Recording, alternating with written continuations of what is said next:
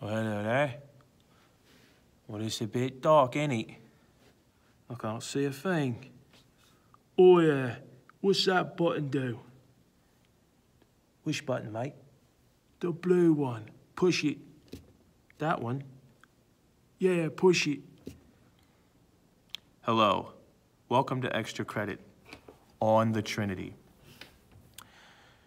If someone asked you to describe the Trinity, do you think you would be able to?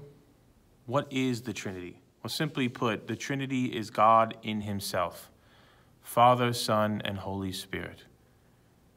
Three divine persons sharing the same divine essence, co-eternal, co-equal, sharing mutual love in infinity.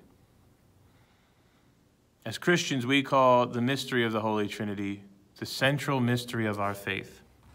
In fact, if you turn to the Catechism of the Catholic Church, paragraph 232, it reads, Christians are baptized in the name of the Father and of the Son and of the Holy Spirit.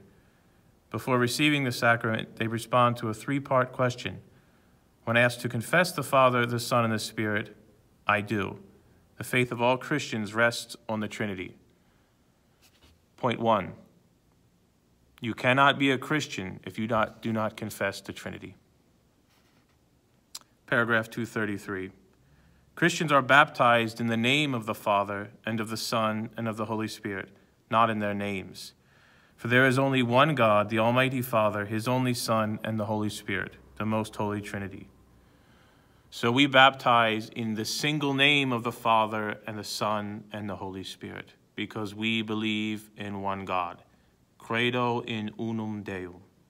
Not in their names, in the name of the Father and the Son and the Holy Spirit. The mystery of the Holy Trinity, as I've already said, is the central mystery of Christian faith and life. It is the mystery of God in himself. It is therefore the source of all the other mysteries of faith, the light that enlightens them. So imagine, if you could, the sun, that's the other mysteries of the faith. And then imagine a source greater and more super essential than the sun, that enlightens the sun itself. That is something akin to the mystery of the Holy Trinity. Paragraph 234 continues, it is the most fundamental and essential teaching in the hierarchy of the truths of faith.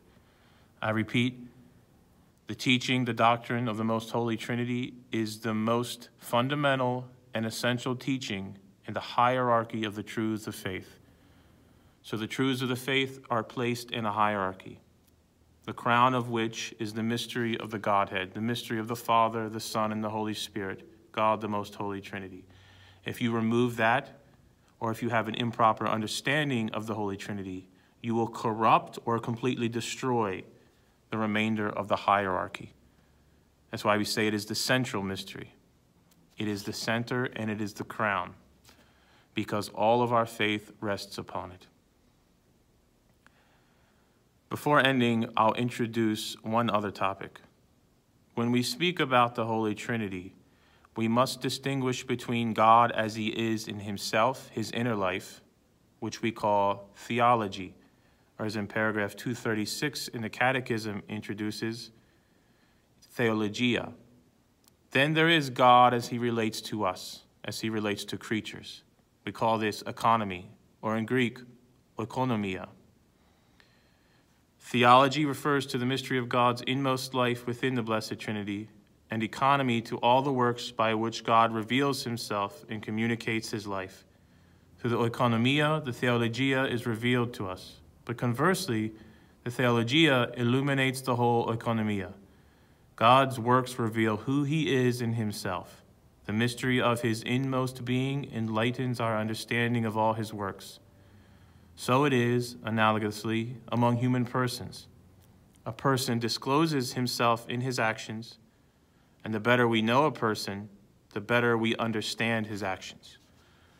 So I'm going to leave off there for today, introducing the Trinity. What is the Trinity? Again, we believe in one God, Credo in unum Deum. God the Father Almighty, his only begotten Son, our Lord Jesus Christ, and the Holy Spirit. One God in three divine persons, not three gods. One God in three divine persons, one divine essence. The Holy Trinity is the central mystery of our faith. In the name of the Father, and of the Son, and of the Holy Spirit. Amen.